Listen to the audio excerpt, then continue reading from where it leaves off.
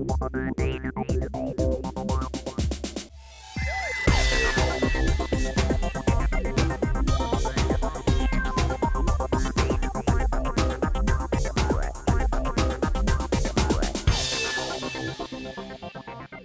the show, we're introducing what we call electronic stability protection and control, ESP.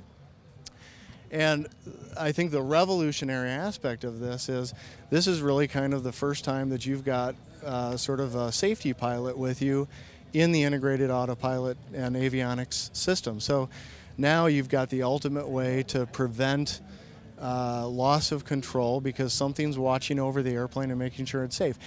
One of the things that caught my attention is the occasional issue that occurs when a pilot is not monitoring or controlling their oxygen properly, passes out, and very often it's a tragedy.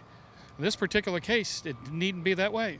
No, that's right. You know, and this is a little bit different functionality that is outside of the ESP system, but still in the same software load that we're putting in with the same release. And we've got a couple of additional safety features that are important. And preventing hypoxia is, you know, any of us that have flown in the flight levels, it's something that you're thinking constantly about your own personal safety.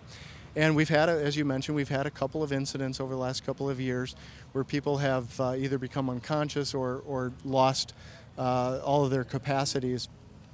The system recognizes when there hasn't been, and it varies with altitude because obviously the severity goes up with altitude, but it recognizes, okay, a certain amount of time has passed, the pilot has made no inputs to the avionics system, multifunction display, the keyboard, or the primary flight display.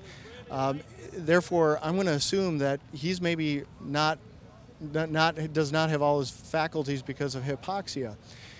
So now what we're going to do is I'm going to make an advisory, and if there's no reaction, I'm going to bring the airplane. Let's say I'm at 25,000 feet, which is a pretty critical altitude. After 4 minutes, if there's no interaction with the system, you're going to get an advisory. Then the airplane is going to descend down to 15,000 feet. Now, if the pilot if he's pushing buttons, etc., then everything's good. You're going to keep flying. The system knows that the pilot's in command of the aircraft. And of course, then as you go down in altitude, if you're down at a lower altitude, let's say 15,000 feet, then it gives you a span of time of around 30 minutes before it brings you down to 14,000 feet and then down to 12,500. So we all know that if you become incapacitated, you know, there's shorter and shorter time durations, physiologically speaking, before you're not able to deal with the airplane.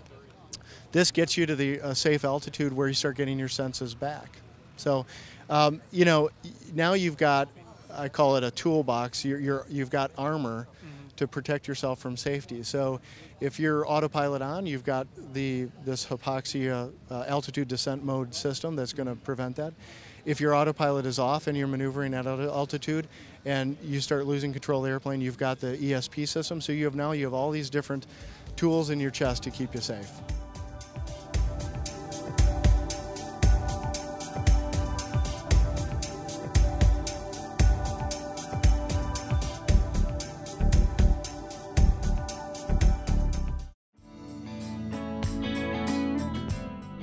If you own a Cirrus today, or if you are considering the purchase of a new or used aircraft, consider this. Avidyne, in conjunction with the country's leading Cirrus sales and maintenance facilities, has launched the G3R9 program that combines the purchase of a late model, low-time Cirrus aircraft and the addition of the Avidyne Integra Release 9 Avionics suite for much less than you may have thought, and certainly much less than purchasing a brand new aircraft. G3R9, combining the best airframe, best engine, and best avionics for the best value.